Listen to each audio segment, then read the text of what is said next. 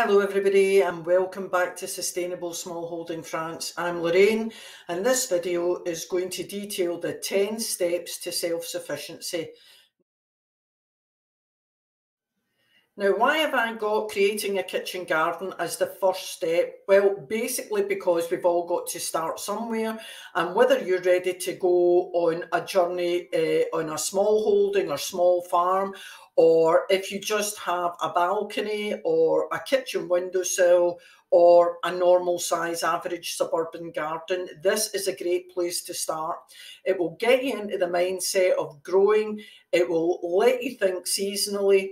It will save you money, and you'll also be able to grow things that perhaps you can't find in your local shops.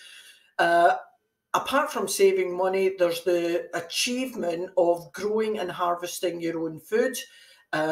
Hopefully you won't be using any pesticides or insecticides to do that, and it will be fresh, and there's nothing quite like pulling your own carrots out the ground or picking an apple off your own tree. So that is where I would suggest everyone starts. It's low cost, it's reasonably low maintenance, and it will boost your confidence. So the second step is having a look at your water supply. Now, in a developed world, we have the luxury of being able to turn a tap on and we have clean water instantly. But that's an expensive way to go forward if you're planning on having a kitchen garden, or in fact, if you're going to have animals on a small holding or small farm. Now, we are in southern France and we have a drought every summer. So as a consequence of that, and for good planning reasons, we now have water recuperators or water collection points all over our land.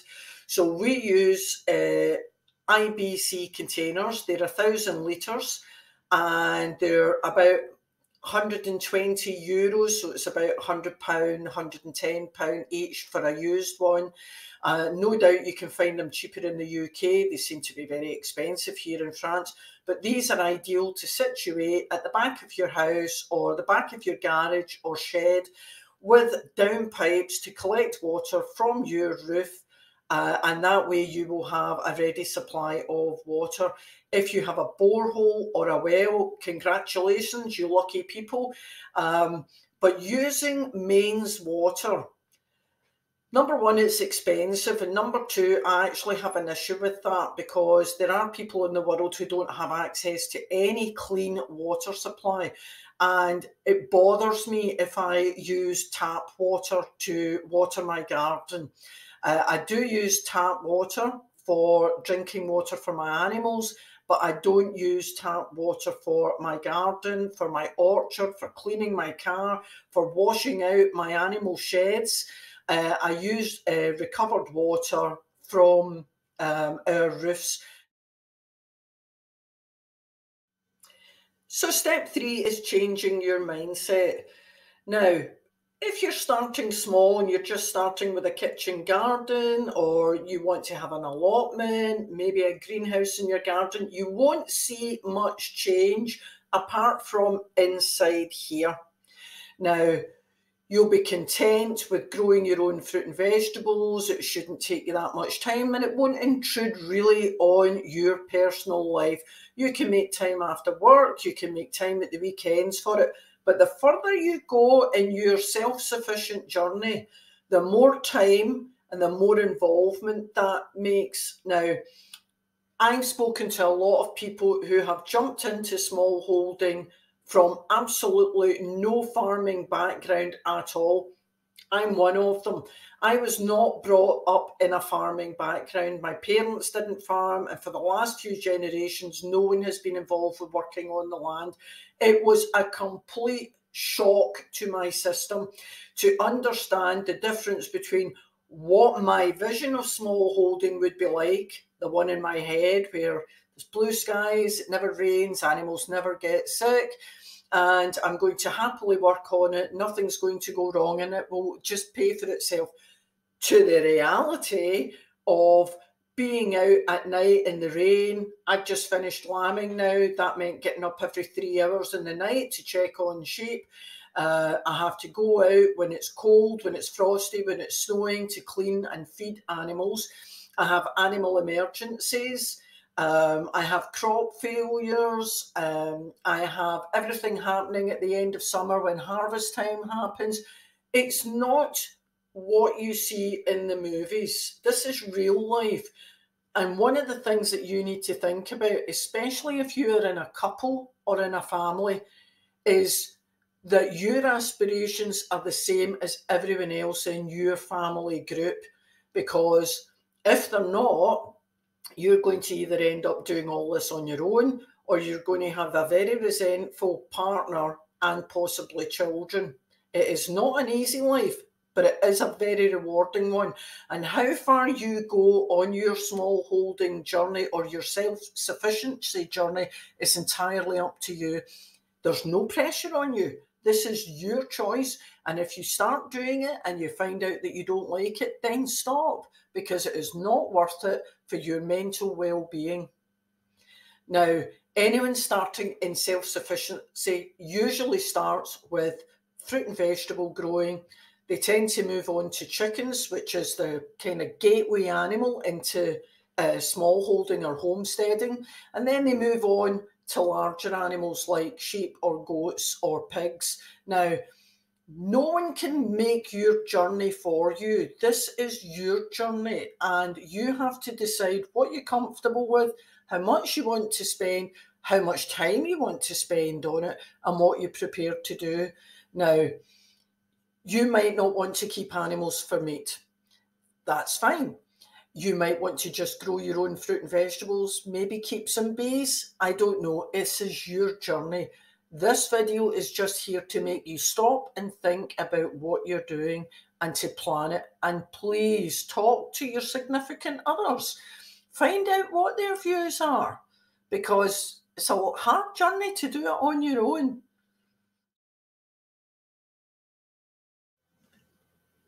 So here we are at step number 4. Choose your staple. What do I mean by that? Not everyone can do everything. It's just not humanly possible. And especially if you've got a very small area to be self-sufficient in, you've got to concentrate on one thing or another, or a couple of things. Here in my small holding, I have just over 4 acres, and most of that is pasture for my sheep. So sheep is one of my staples. The reason why I like sheep, I've always liked sheep, but they give me wool and they give me meat, and I'm not sentimental about it. I do have cuddles with the lambs and I scratch the sheep's head, but they are there for a reason. And the reason is they keep the grass down during the summer and keep the soil in good nick. They fertilise it as they munch. It saves me going out and cutting it all down. And then at some point, about 6 months into their life, then we take them and they are converted into meat for the freezer. So sheep are one of my staples, always has been. And the other staples that I have here are my kitchen garden. It's an essential part of what we do. And I use the fruit and vegetables growing in there for eating raw, eating in salads, cooking with, to make wine or beer or whatever, and to preserve for winter use. And the last, but equally important to the other two, is my orchard. Now, apples are incredibly versatile. I just cannot sing their praises enough. So I get lovely blossom in the spring. That attracts insects that pollinate other things. Then I get apples to eat from August right through till December. I can pick an apple off the tree. So I can have dessert fruit. I have cider trees so that I can have fruit for making into cider. I can make it into juice. I can ferment apples into wine. I can cook with them. They are just so versatile, and I can swap them with other people for what their surplus is. So saving seeds is the next step, and this is a brilliant way to save money. I save seeds of peas, beans, and I do some strawberries and wild strawberries, and I propagate new plants the following year from that. The only seeds that I don't save are from squashes such as courgettes, butternut, and any pumpkins or whatever that I grow. Because when they are fertilizing and setting seeds, you can make yourself ill if you have your own seeds. So always buy proper shop bought seeds for that. But as far as flowers are concerned, you can save loads and loads of seeds from flowers. Apples, I always create my own. I grow my own rootstocks, and I then graft from the trees that I have here growing, graft the scions onto the rootstocks, and that way I can propagate new trees. And that works with all fruit trees, so you can do that with apples, pears, cherries, plums. It's a really easy way to save money, and of course, if you have too many, is there any such thing as having too many fruit trees? But if you do, then you can swap them with your friends or your neighbours for other things, or you can sell them at farmers markets or stalls. So save your own seeds, folk. It will save you a lot of money.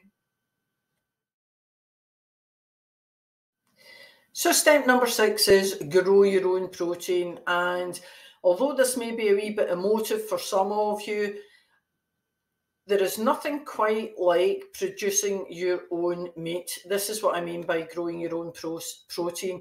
If you have a pond or a river, then yes, you may start to farm some of your own fish. But what we're really talking about in self-sufficiency terms is having animals for meat. As I said earlier, most people start with chickens, and most people keep chickens for eggs.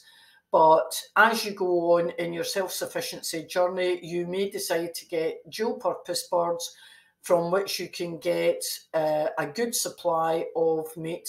It's not chickens alone. You can keep ducks. Some people keep geese. Done that. Won't do that again. There's a lot of reasons, but they're quite aggressive and you only get one meal out of a goose, so geese are not for me. Ducks were great, and there's nothing quite like watching ducks messing about in the yard, in the grass, and if you've got water, in water. But chickens are a good source of meat. Obviously, we keep sheep. And our sheep, from when they're born in January, they graze our land, so they're just grass-fed sheep up until the grass dies off. Now, this isn't so much a problem in the UK, but over here in France, we get a lot of drought from the middle of July through till about September. And most people here, if they have sheep, they lamb them in January. So you'll get 6 to 7 months of the lambs growing and putting on weight. And then it's a case of deciding whether you're going to keep any animals for breeding or if you're going to use them for filling your freezer. Now, an average lamb at 6 months will give you 20 odd kilos of meat, which is not to be sniffed at. And we like home produced lamb. We know how the lambs have been raised. We know what they've been eating. We don't really use antibiotics or anything like that here. So we know that we are eating pretty ecologically friendly meat. It's the same with pigs. If you have a couple of porkers in, start them off as weaners, and then again they'll go to meat. And the same with goats. There's a rising demand, especially in the UK, for goat meat. So if you have a surplus, you could swap it for other things, or you can sell it. So not everybody's comfortable with raising animals for meat, which is why in the little slide before this segment of video, I have put the lovely fluffy lambs beside the realistic shots of meat. So you have to square your conscience with that, and you need to decide that before you get animals. If you want the complete journey, then you'll process them for meat. And if not, then you have to decide whether having animals really is for you. Cows obviously produce milk, but not all smallholders have enough land to keep a house cow. But milk can give you an awful lot of products. You get milk, cream, butter, and cheeses. So there's a lot to think about there. And as I said at the start of the video, the whole point of this video is to make you sit and think about where you're going with your self-sufficiency journey and what you want to do with it. Now, even if you... Okay, so the next step is clearing your debt. And you may sit and look at this video and say, well, I don't have any debt. Everyone has debt. So if you have a house, you will probably have a mortgage. If you're renting a house, then you have your rental to pay every month, which is a sort of debt. If you have a car, you may have bought it on finance, and that is debt also. So the whole point of this segment of the video is to get you to examine what you're paying in interest on things and how you can reduce that. Next one is animal management. And what I mean by this is everything from before you get your animals to after your animals die or you process them for meat. So you need to think about before you get them. You need to, if you live in the UK, get a county parish holding number, a CPH number. If you're in France, you need to get a cheptel number. Then you can start the process of looking at everything else that you need to get. You need to keep veterinary records. You need to make sure that your animals are vaccinated if that is a requirement. If you keep cattle, you'll talk about TB testing. And you need movement records, and you need ear numbers or slap marks, whatever. So you need to think about everything that you need legally. I would also highly recommend, if you are in the UK or in Europe, to get some kind of insurance to cover you. Now, we have public liability insurance, and that covers us if any of our animals escape or hurt anybody. So it's another thing to think about. You've also got to think about housing for animals. So if you have chickens, you'll need a coop. Probably you'll need an enclosure to keep them fox-proof.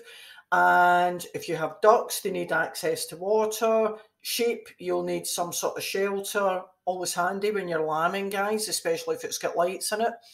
Goats need shelter. They don't like the rain and they like a nice warm environment, as do pigs. They need a shelter too. Cows can probably be out most of the time unless you're bringing them in the winter, so you don't have the ground poached, or if you're milking them, you'll need to bring them in to do that as well. So housing, lots of things to think about. Then you're talking about bedding. So we use straw for our sheep. We used to use sawdust and wood chippings for our chickens and our ducks. And obviously, as that gets soiled, you need to dispose of that. So we'll talk about that in the waste section further on. What else do you need to know about animal management? Training. Please get some handling experience. It's all very well saying, oh, I'm going to be self-sufficient and I'm going to have chickens and I'm going to have sheep and all the rest of it. If you've never picked up a chicken, you need to deal with it. If you've never confronted an angry cockerel, please go and have that wonderful experience.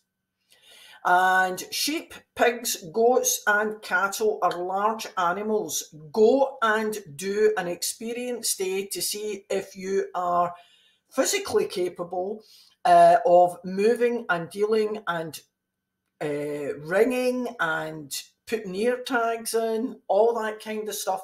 I do lambing. It's knackering. At the end of lambing season, I'm shattered. There is no way I would ever think about having cattle because calving just fills me with dread. I think you need to be a lot younger and physically very able. My final word about animal management is reproduction, life and death. Now, where you have animals, you're always going to have livestock and you're always at some point going to have dead stock. Now, If you buy young animals, and even if you're talking about chickens, you know, the hatching process, it's wonderful. It's filled with anxiety, but it's a wonderful process. I've just finished lambing, absolutely wonderful. But the flip side to that is animals age, and whether you have them for meat or not, at some point you're going to have to contemplate death. Now, let me give you an example. If you keep chickens, what are you going to do if a fox comes in? A fox comes in, he'll take a chicken and run away with it. Then you've lost a chicken and it's very sad. But if a fox or a dog comes in and kills 2 of your chickens and 3 of them are seriously injured, are you going to be capable of either taking it to the vet with the expense that that incurs, or are you going to be able to euthanize that animal and put it out its misery? I'll leave you to think about that one. If you're having animals for meat, then at some point you're going to have to get to that day where the animals go in the trailer and are taken away to be processed. Now, if you, like me, give your animals names, then you have to square yourself with that. Now, I'm perfectly fine about giving little Chloe the lamb or little Fluffy the lamb a name, but I know ultimately in 6 months that little Fluffy is going to go and be killed and is going to come back as a bag full of meat ready for my freezer. You also have to think about how you're going to get rid of animal waste. Now, I'm lucky, I've just done lambing and I've had no casualties or mortalities, but sometimes you will have a dead lamb and you need to find out what your local authorities' process is for dealing with that. You cannot just put a dead animal in the rubbish. Chickens are a different thing. People roast a chicken, put the carcass in the bin. That's a different thing. But if you've had animals or birds, say you've had birds and they've died of bird flu, you need to get in touch with your local authority to find out what the process is for that, because DEFRA will definitely want to know. If you have an outbreak of a disease, you need to inform the proper authorities as well. So just think about that when you're talking about animal management. And it's a lot to think about. Go on courses, as I say, you will gain invaluable knowledge and you can move on from there.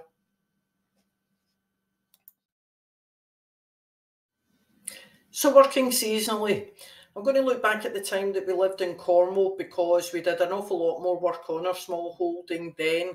So if we take the start of the year, January, we're still chopping wood for the wood burner. So we've brought the wood down from the woodlands and we've chopped and stacked it. It's dried out over the summer and sometimes we just have to cut it slightly smaller to fit in the wood burner. We're also doing machinery maintenance. We're also repairing fencing. I'm checking that sheep have enough food. I'm checking that my bees have enough fondant on them to last them through to the spring. And I'm checking that my chickens are quite happy and about to start a new laying season. Spring starts and I've got contract lambing, which I used to do as a job. And I used to do a back shift with that, so I would be doing other things around the small holding, mainly to do with cider, I have to say.